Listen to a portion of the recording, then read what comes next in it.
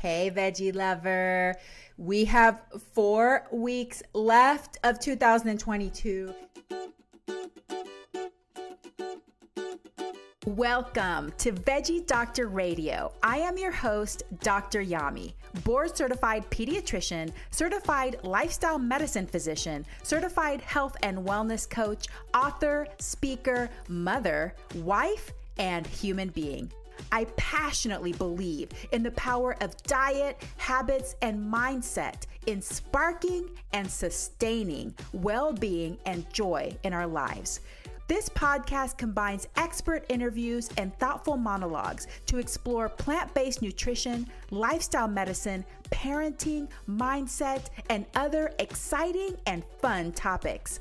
I hope that these episodes inspire you, uplift you, and equip you with the knowledge and tools to live your best life. Are you ready to get started? Let's do it.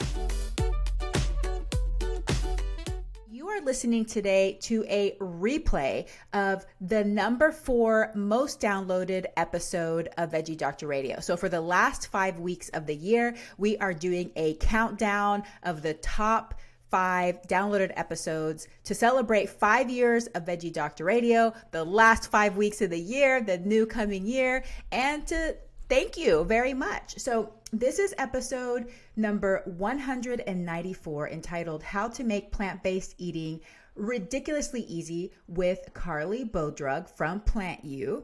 And it originally aired February 13th of this year. So just the beginning of this year. Things were different at the beginning of the year, right? So now we're at the end of the year and we get to hear this conversation again.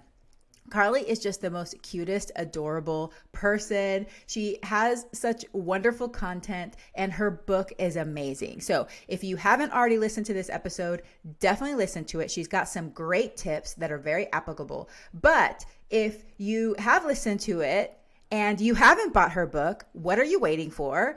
This is a great Christmas gift as well. So get lots of copies and give it to all your friends and family, especially people that are new to plant-based eating, because she makes it so easy, so beautiful, so simple to make these recipes. Okay, so thank you so much for being here. Thank you for being a listener. Thank you for making Veggie Doctor Radio successful. I appreciate you so much. And now let's re-listen to episode number 194, How to Make Plant-Based Eating Ridiculously Easy with Carleigh Bodrug from PlantYou, the number 4 most downloaded episode of Veggie Doctor Radio. Welcome back, veggie lovers, to another episode of Veggie Doctor Radio. Today, I have the founder of PlantYou, Carleigh Bodrug. She is the cutest and the sweetest and super amazing. She has a new book coming out very soon. Talk all about it in the episode.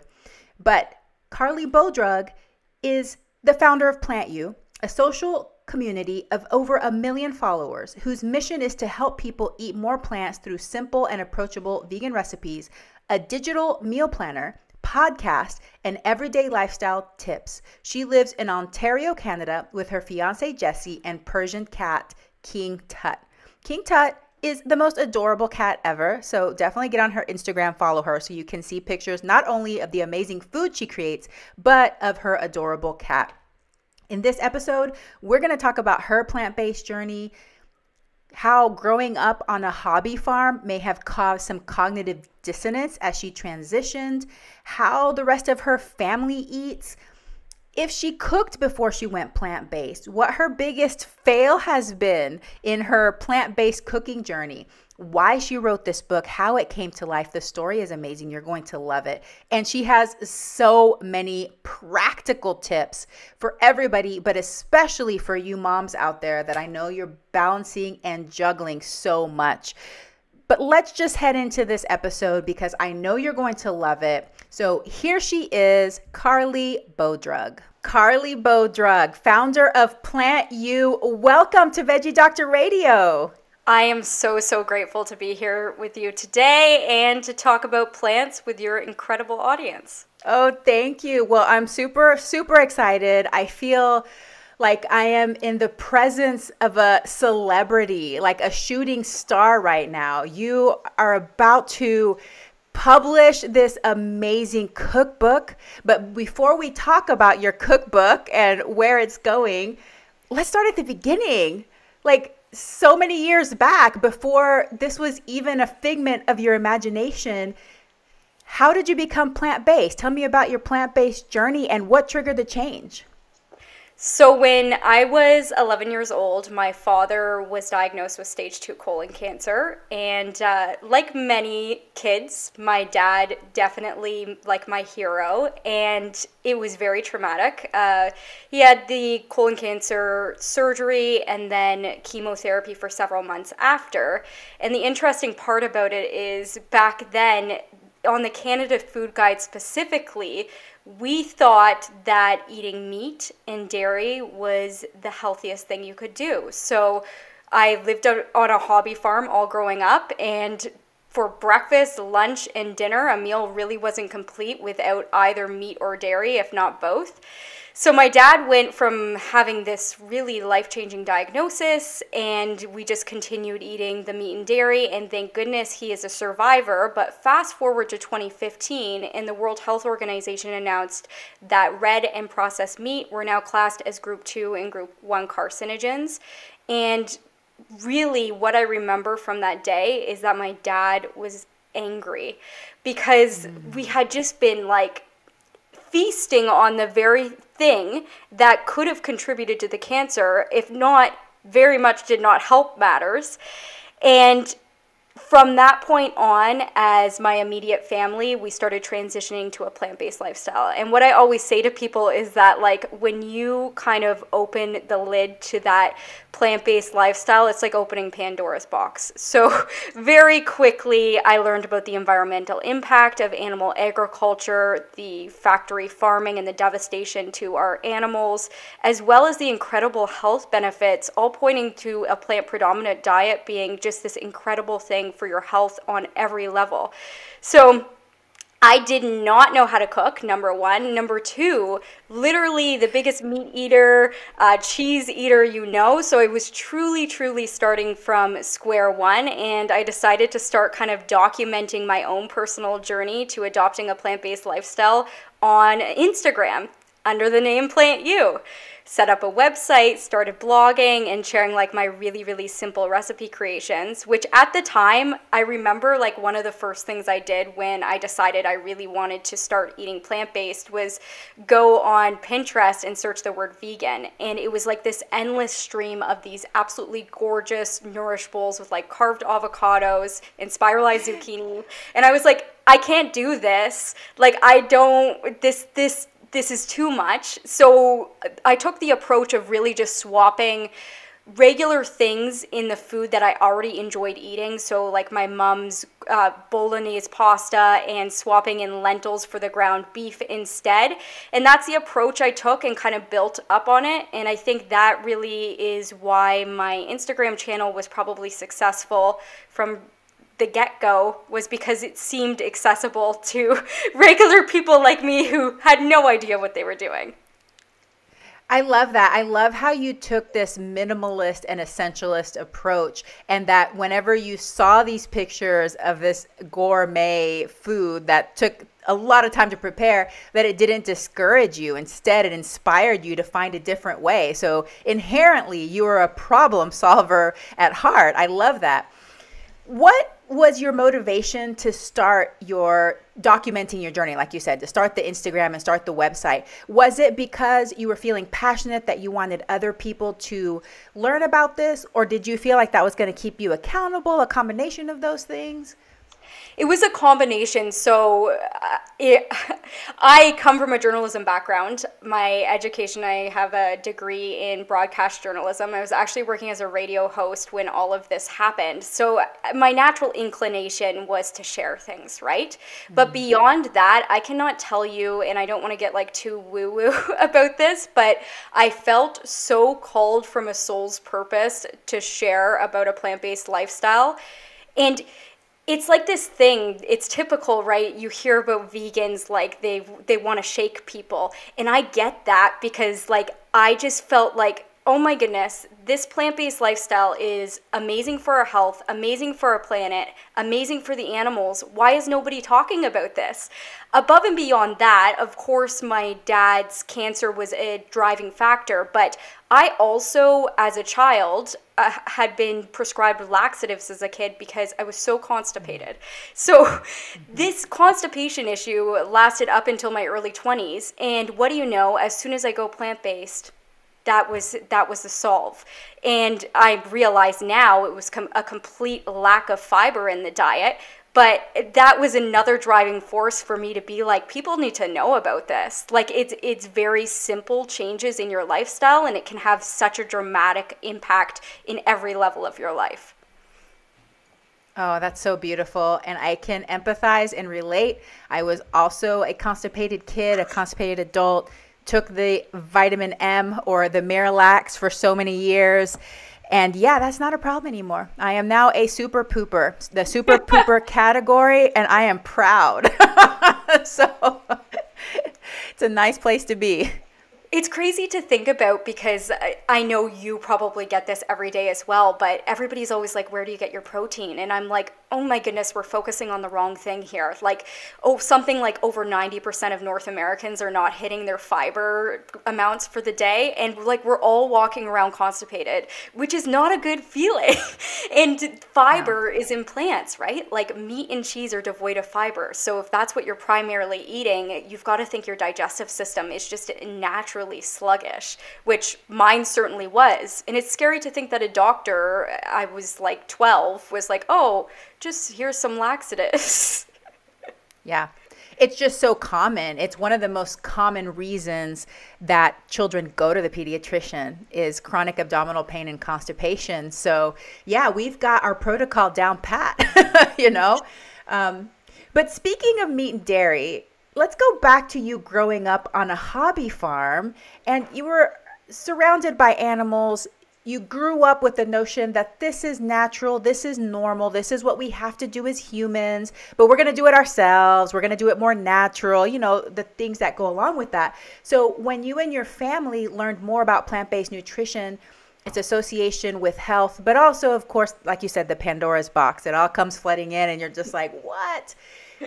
Did you struggle with cognitive dissonance as you were learning about that and trying to reconcile that with your childhood experiences?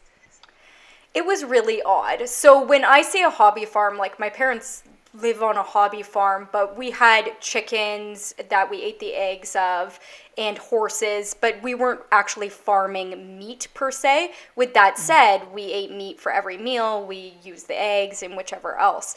But it's so interesting because my parents and even my sister, who's a vet tech now, biggest animal lovers you can find. Like my whole life, my dad and sister were constantly rescuing birds that were like injured on the property and like taking in cats and dogs and whichever else.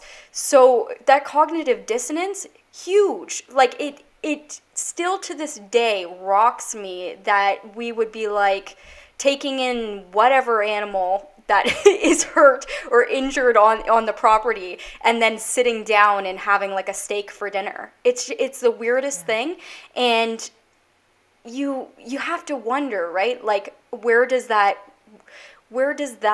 come from? Why are we so conditioned to think that this is just a normal thing to do? Because when you open that Pandora's box, you quickly realize that this is very odd, actually. Like, especially the dairy milk thing. Like, drinking milk from another animal, when you really start to think about that, it's like, this is weird. Why were we doing that? So 100%. And I think it takes a while to come to terms with that you've been conditioned your entire life to believe this thing, but how did it happen? It's weird. Exactly. And the conditioning goes deep. In fact, the other day I was having a conversation with my kids. I like to just philosophize with them and throw hypothetical questions out at them. But a few years back, they actually had very short time, very temporarily, an ice cream store in Washington, D.C. that was made from human breast milk. I don't know if you heard about this. It didn't last too long. But I asked my kids, I was like, would y'all drink or would y'all eat ice cream made from human breast milk, and they're like, no, but, and I think the same thing. Like, I'm just like, that just sounds disgusting to me. Like, I wouldn't do that. But of course it's okay for our human babies.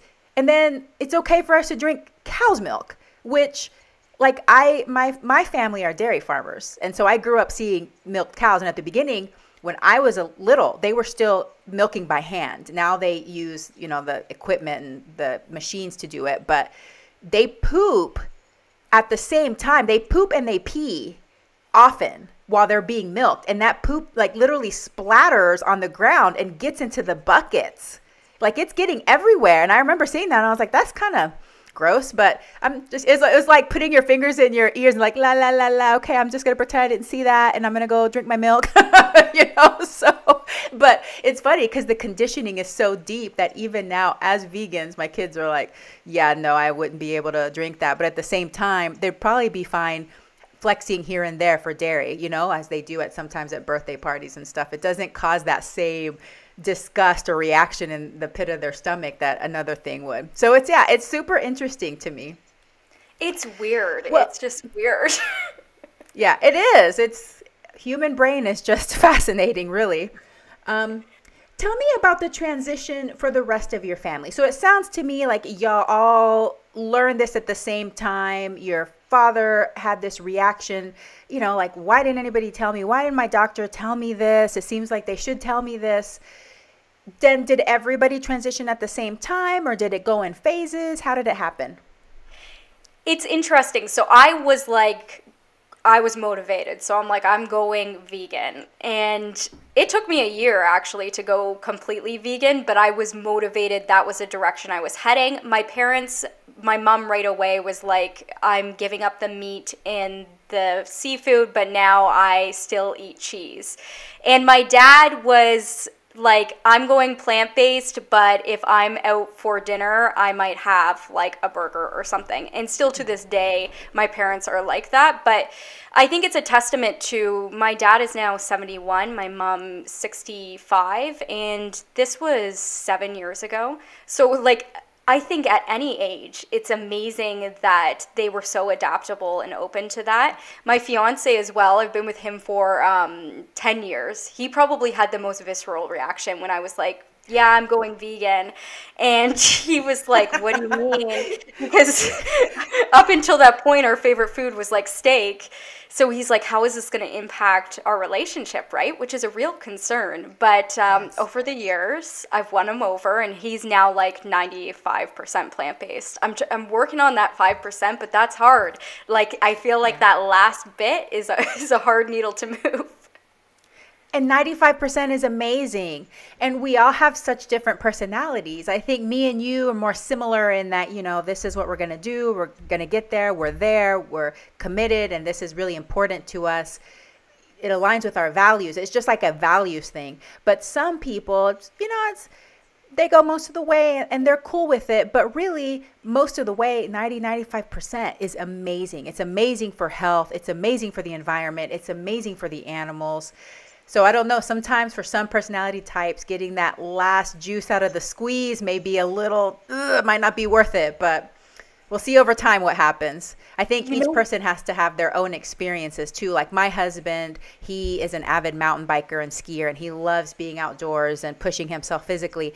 And what finally got him to stop eating meat was more tuning into his body and realizing that when he ate meat, he felt heavy and sluggish, and he didn't want to feel like that when he was trekking up that mountain on a bike. He wanted to feel light and adaptable and nimble, and that's his motivation, is tuning into his body and be like, I don't want to feel like that, I have such like a similar story. My fiance just competed in his first Ironman this summer, and I can't tell you, like, he just said that when he is eating 100% plant-based, he just feels so much better from an inflammation perspective and a performance perspective. So that really wins some people over. And what I always tell people on my channel, I think the social aspect is very stressful for people, and it was for me at first as well. It was like, what am I going to tell people? How am I going to go to my Thanksgiving dinner and not participate in the turkey? And like, what I tell people and this sometimes gets a bad reaction from the vegan community, but I feel like if people are 99% there and they're eating plant-based in their home, if the sushi dinner is the one thing stopping you, just have the sushi and move on. Like, it's not about being perfect. This is a lifelong commitment to live in alignment with your morals or a better health. And at the end of the day, it's the 99% that matters, not that 1% meal that's stressing you out and then derailing you because you feel like you screwed up. So beautifully said. Thank you so much.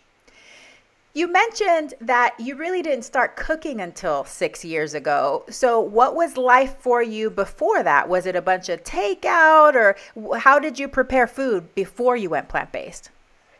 So it's funny, my university roommates must think what has happened to her, because I showed up to college with like a freezer full of Eggo waffles, tater tots, frozen pizzas. Like, I was the worst eater I know. And I got by like that through college, and then I graduated and got a job, and it was like, uh-oh, this is like, probably should start eating healthier. So then I swayed to like chicken breasts, rice, green beans, just really bland, kind of awful food. And that's what I thought I needed to be eating in order to achieve kind of peak health in my dream body. And then finally, I made the switch to plant-based. Best choice ever, obviously. But that really started my culinary journey. I mean, before that, I had never delved into cooking. And what I always tell people as well is they're like, oh, isn't a plant-based lifestyle restrictive? And I'm like, actually, before I went plant-based, like, the plant-based world just opened me up to all of these different types of food and cuisines and recipes that I would have never tried otherwise. I was just going through this constant rotation of like 3 cuts of meat on my plate every day. And it forces you to get creative in the kitchen. And I fell in love with it. Like, I fell in love with cooking so quickly, because the other aspect of it is like cooking chicken and whichever else used to kind of give me anxiety, because it's like, is it cooked right, or whichever else. You don't have those same risks when you're cooking with plants. They're kind of sometimes hard to screw up. Like, you can overcook some broccoli, but to me, it's still edible. So it allowed me kind of like this playing field to really experiment and fall in love with cooking and food in a way I had never experienced before. 100% agree. I feel like we could be twins in this area, because I was the same. Since I left college, I loved experimenting with food, and I started to learn how to experiment with food. But the same thing, I felt anxious around meat, like E. coli, infection, and is this rotten yet? Like, how can you tell? And, you know, like these kinds of things. So once I ditched the animal products, it felt like this open space, open playing field. And I felt like you can't go wrong. You know, that's how I felt. And I think that really opened up the world, and definitely, absolutely, no shadow of a doubt that my diet became more abundant after I went plant-based than before. I was definitely more on that chicken and broccoli and yogurt diet. You know, that's supposed to be the healthy version of the standard American diet, is your unsweetened yogurt, chicken breast, and broccoli. Those were the 3 food groups, you know. So, and Same. Even more dairy than that. You know, dairy was a lot that I ate. But even though we do have this perception that you can't go wrong, do you have any stories about any fails you had at the beginning of the journey? Is there anything that you can tell us that you tried that just did not work out? There's still recipes that don't work out. First of all, baking is a whole other game. Like, I agree that, like, cooking a stir fry, I feel like I can't go wrong. Whatever happens, I can fix it. Soup, we're good. Baking, things can go awry. So I remember testing a oil-free bran muffin recipe with my dad, actually, for the cookbook. Impossible. Like, they were coming out of the oven like literal rocks. Like, you could have thrown in one and it would have hurt. So that's one. And then the other one is that I was laughing about earlier today is there's a recipe in my cookbook for a beautiful lentil chickpea loaf that's like a vegan meatloaf. That is probably the most tested recipe in the book. No matter what I was doing, for some reason, it was coming out mushy. And my fiance to this day will not eat vegan meatloaf because I made him eat like so much. Everything. Yeah, I wasn't wasting food. So it's like these mushy loaves were coming out day in, day out. I'm like, what's for dinner? Mushy meatloaf. And still to this day, there's recipe screw-ups. It's part of the process, but that plant-based element does add a factor of like, most things are worth saving and can be edible if you want to eat it. I love that. He's like, I've had a lifetime of vegan meatloaf, honey. I'm good. No more for me, thanks. Terrible. All right. What are the things that you feel made your transition easier?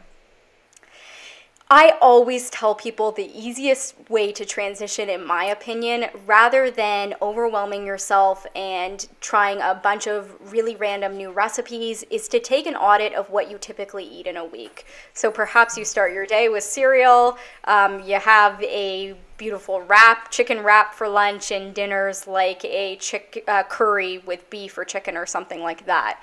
Look at that. You love that food already. How can you make really simple plant-based swaps to make those meals vegan? So using plant-based milk in your cereal in the morning, swapping out the chicken in your wrap for lunch for maybe a tofu, and then having like a curry with chickpeas instead of the meat. There's meals that you already know you love, that you already know the foundational elements of how to cook them, and you've now just had an entirely plant-based day just like that. So that's my number one tip, is to kind of like look at what you're already eating and what you already love. Above and beyond that, I say start slow for the most part. It depends, of course, if somebody needs like they're having a health crisis and they really need to change their diet. But if you're in the position where you feel that you can transition slowly from a health perspective, I feel like that can lead to oftentimes a more success in the long term of a plant-based lifestyle, because you're not overwhelming yourself trying to learn how to cook all of these different cuisines. For example, like I was one of those people who said that they could never give up cheese. And then slowly, like maybe a couple months into my plant-based journey, I learned that you could make like a tofu ricotta, and you can blend cashews into a beautiful cashew cream, or make like a vegan cream cheese out of it. And these are things that come with time, but once you have them in your cooking arsenal, it's incredible food that you can lean on that really replaces any of those animal products that you feel like you need in your lifestyle. So slow.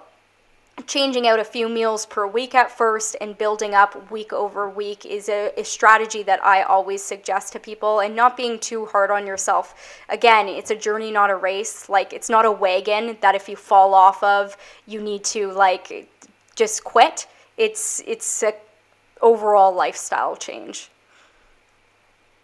Beautiful. Yeah, it's a journey. It's a process. And over time, you can tweak, you can edit it, you can try different things. Some things may not work for you. You can take that out if it doesn't work for you. But I love that tip. And I tell that to patients and my people that follow me too, is that you can start where you are. You don't have to change what you like to eat. It's so easy nowadays to just veganize it, like it's just like you were saying, it's just so simple. And an easy place for people to start is with plant milk, because there's over 20 different types of plant milk commercially available now. And it just like blows your mind. Like every day they come up with a new one. So there's got to be 25 by now, So that's a great place to start, because people usually use milk throughout the day in different things, either in their coffee and their cereal and their smoothies. So that's an easy place to start. I want to hear more about your journey into sustainability and low waste cooking. So I definitely am interested in this as well. My family and I, we practice minimalism, and it's a practice, but we do our best and try to make our home as sustainable as possible. How did you get into this? So definitely one of the core motivations for leading a plant-based lifestyle is the environmental impact that animal agriculture has. And as you start to kind of dig into that, you realize that food waste is a real issue. I think something around 40 to 50% of edible food actually is wasted in North America, which contributes to methane and in turn global warming.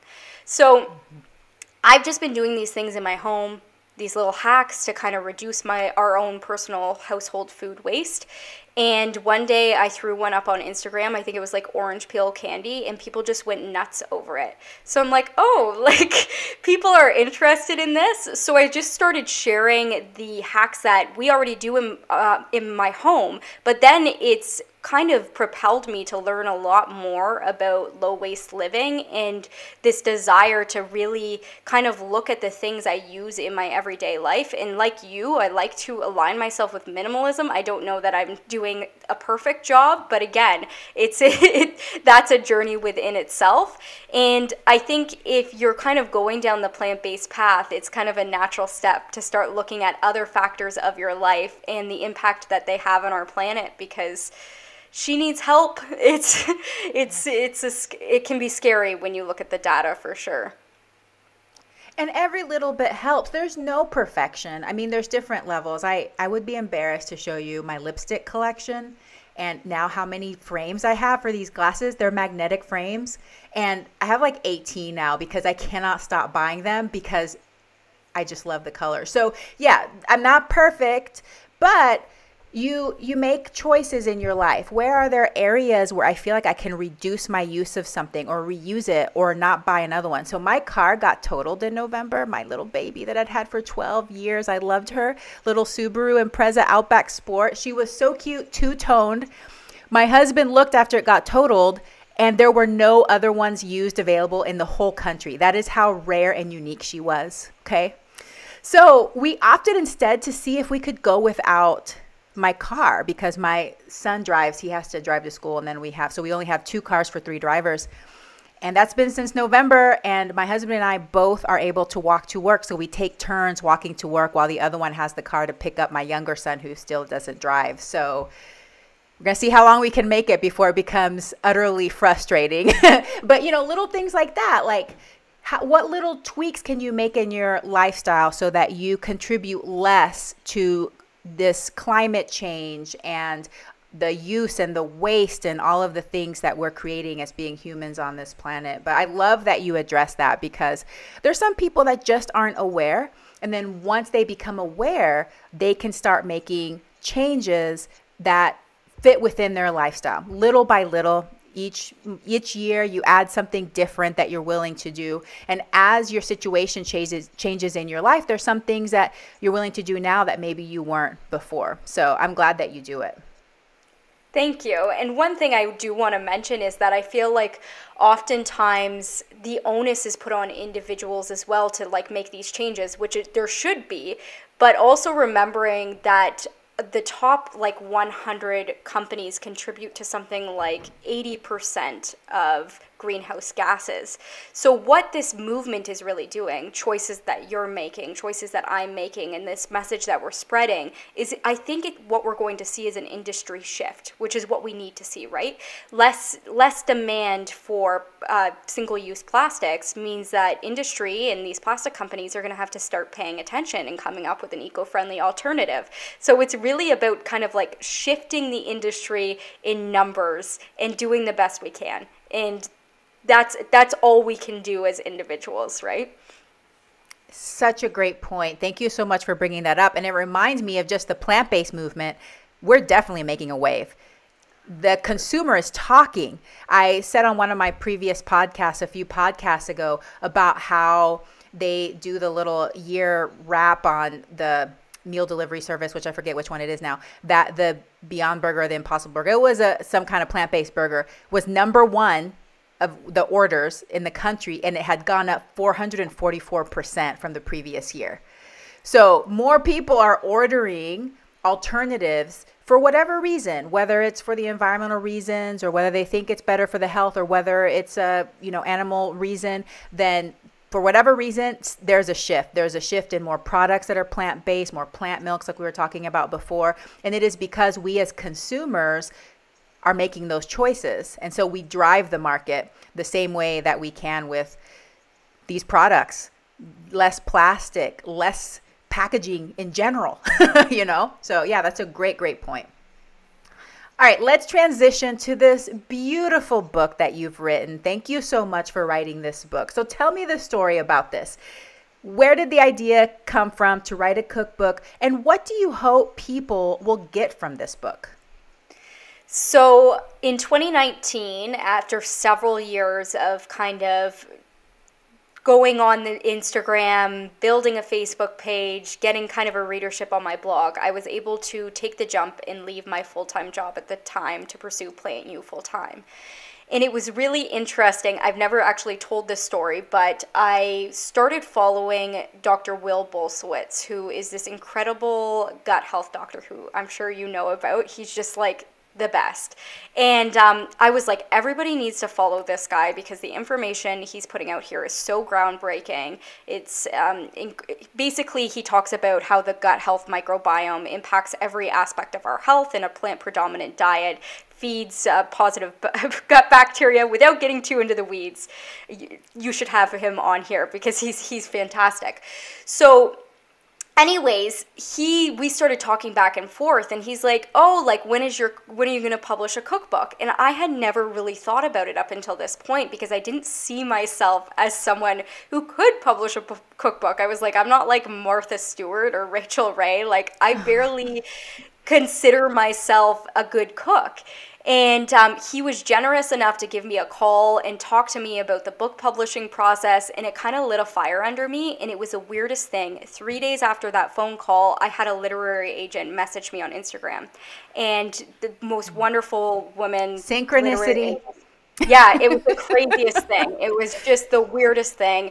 She has been like such a light in my life, and so then the book process began because she's like, you need to do a plant-based cookbook. And at the time, my account had really grown. I wasn't doing any videos, and my account had grown foundationally from sharing these infographic recipes, which include like the ingredients on the top and the finished dish below. Really simple plant-based recipes that I was cooking, so people know if I was cooking it, they could cook it. And I was like, this needs to be in a cookbook because visually I feel like people can look at the ingredients and the final dish below and it seems doable, which is the whole point. So I'm like, this needs to be in a cookbook. That was a whole proposal. It went out to auction. I was very lucky to get a publishing deal with a publisher called Hachette Go, and we got to work. So this was over 2 years ago now, and the cookbook is now being published. But at the end of the day, what I wanted the cookbook to be, and I do think it kind of lived up to this, is like the ultimate kind of manual for anybody who wants to adopt a plant-based lifestyle and is coming in from being green. That's why it has 140 recipes: breakfast, lunch, dinner, dessert, appetizers, salad dressings, sauces, cheese sauces, because I wanted people to be able to lean on it.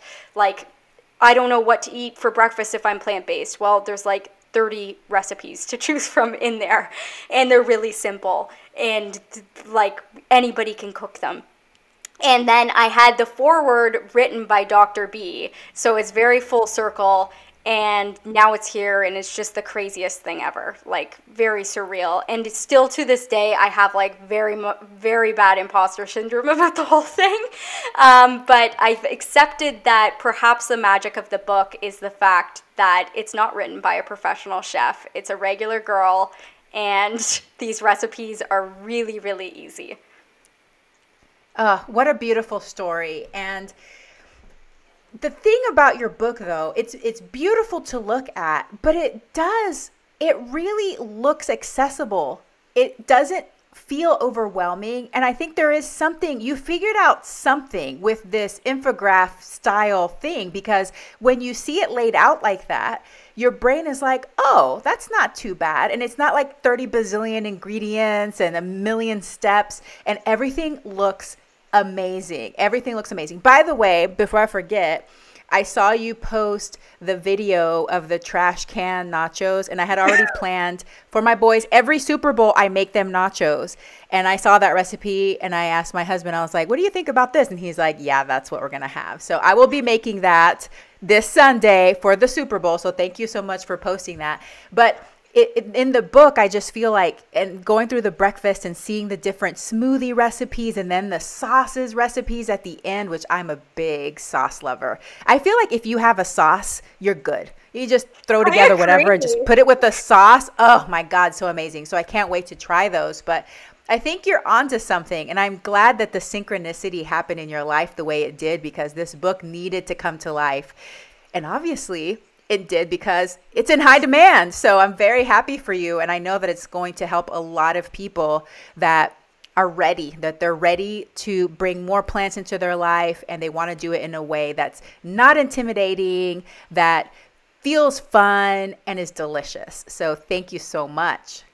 Thank you. And we're in a bit of a weird situation, I must say now, because my audience response, like the PlantYou community, I swear I could brag about them, but they're like the best people ever.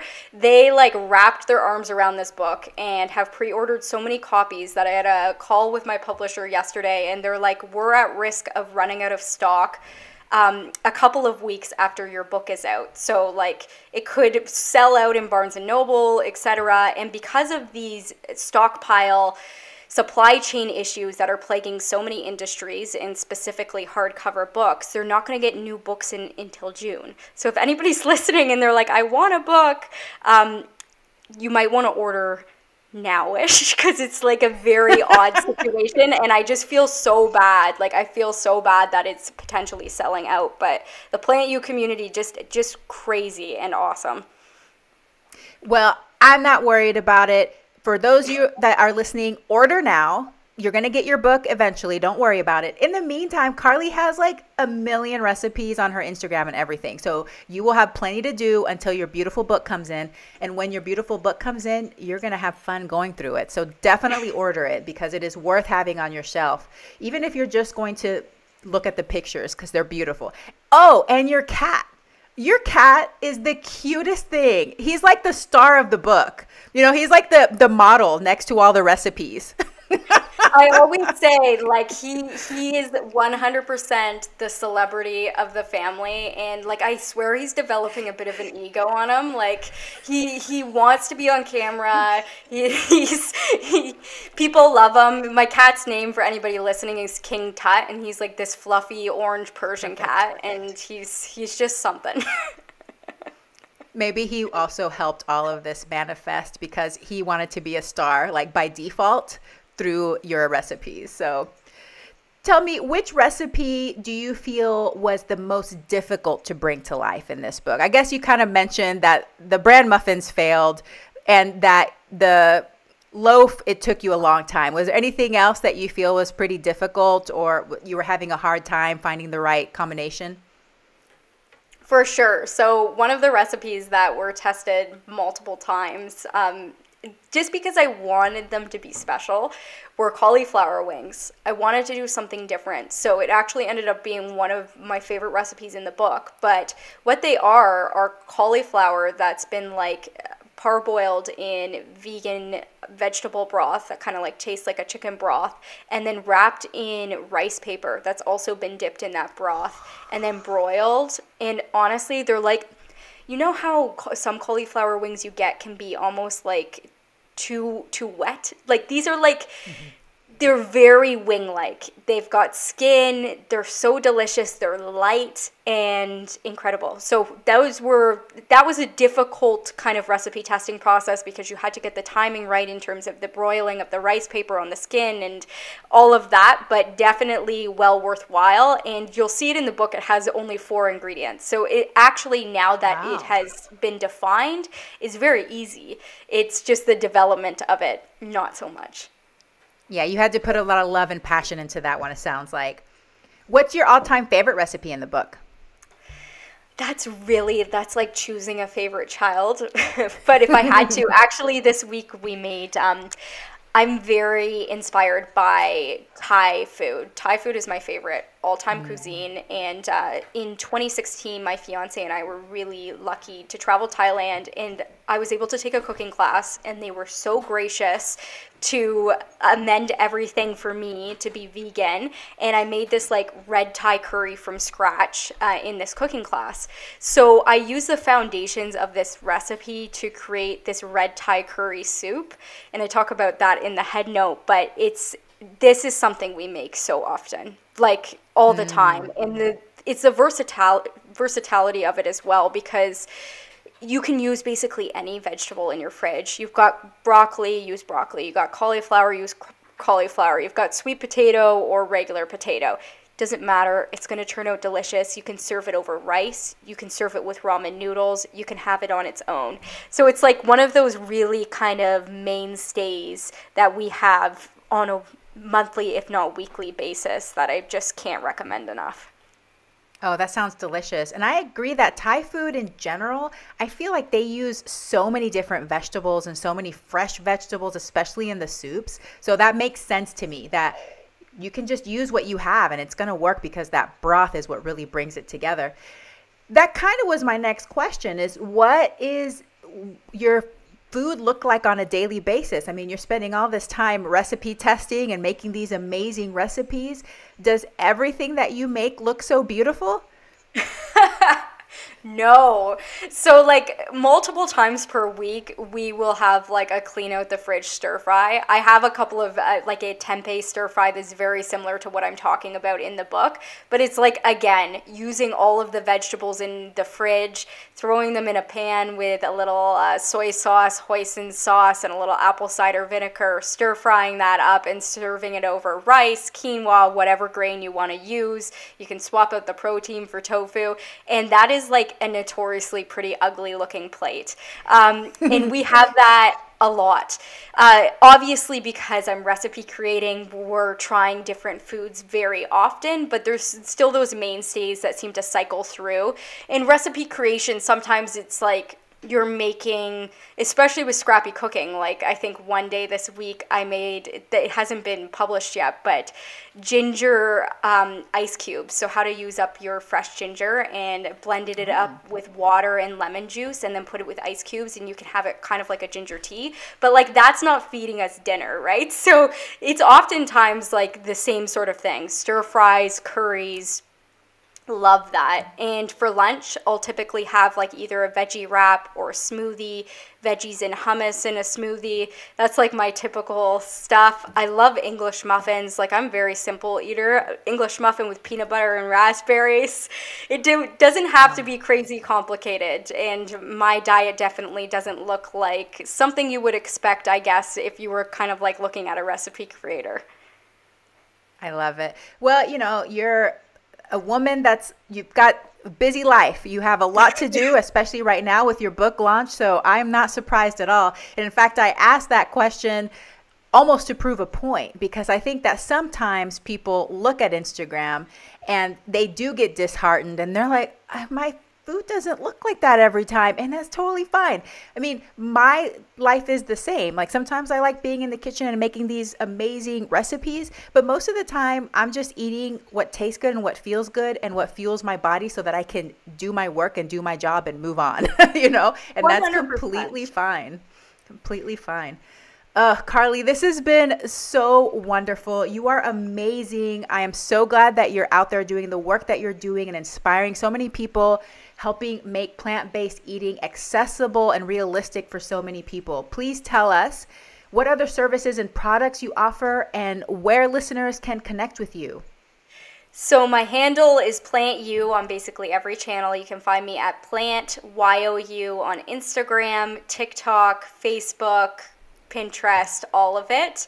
I also have a meal plan program called the PlantYou Planner. It's a drag and drop meal planner that we have over 500 plant-based recipes in if you need a little more guidance on some beautiful plant-based food and want to be able to put it into your own meal plan. And then of course the cookbook is coming out, which is super, super exciting.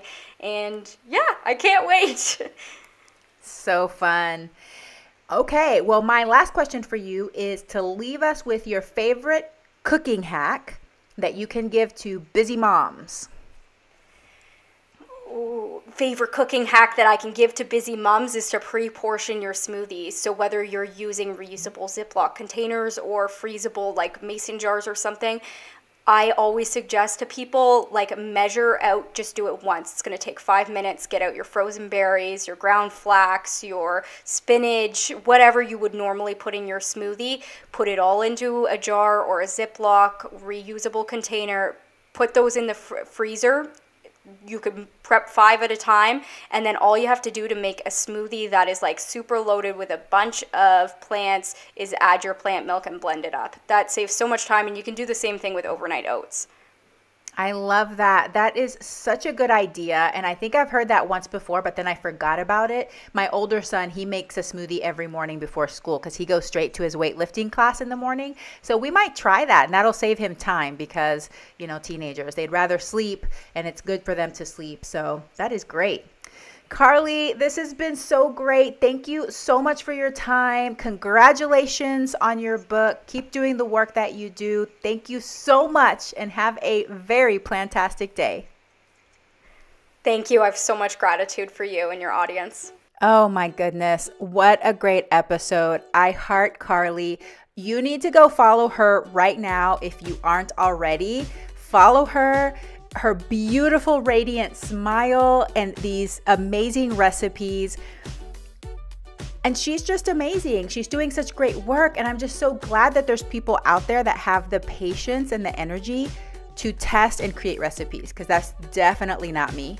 I'm a little bit lazy, but my food tastes amazing. Don't get me wrong. My food tastes amazing. But recipe creation is a whole beast. Like, that takes time and energy, just like she was saying. How many days it took for her to test this muffin that eventually she just scrapped, and she's like, nope, that's not going to go in the book. That's a lot of time and energy. So we have to support these recipe creators that are doing such great work so that we can eat amazing food when we don't have the inspiration. So please follow her. And I also wanted to mention, for those of you that are new to the show or just didn't realize, I have interviewed Dr. Will Bolsowich. It was episode 98.5, Getting Fiber Fueled with Dr. B. It's a fantastic episode. We will link the episode in the show notes so that you can easily go to that episode if you want to listen to it. But such great information. And she's right. He's doing amazing work as well. And he's onto something with those plant points. I think the more we can simplify this for everybody, make it easier for people just to choose more whole plant foods. It doesn't have to be all or nothing, y'all. It doesn't. If you're not all the way there, that's okay. How can you incorporate more whole plant foods into your life? Fruits, vegetables, whole grains, beans, nuts, and seeds, and they taste so good. There is no deprivation here. Remember, it is not deprivation.